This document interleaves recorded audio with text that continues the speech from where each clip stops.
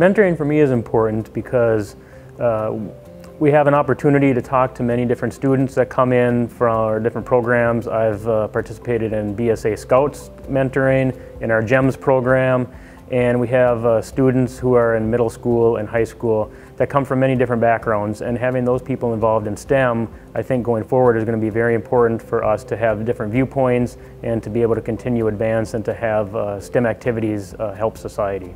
I'm a computational scientist, so I work with supercomputers and I build computer models of physical systems and so the world around us, and so that we can model those and predict how they work. Inspiring young children, I wish I knew the secret to that. I try to do different programs and hands-on things because I found that they're very interested in trying things out and seeing new things, and so if they can do that themselves, some experiments, I think that gets them much more interested, and then we can talk about the science behind those experiments and what they observed, and I think that's what gets them interested in understanding more about STEM activities.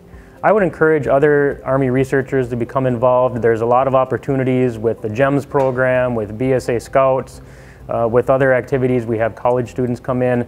It's really a way to give back and get the future generations motivated to take over from us when we're done, and so they can continue to advance that science and move it forward.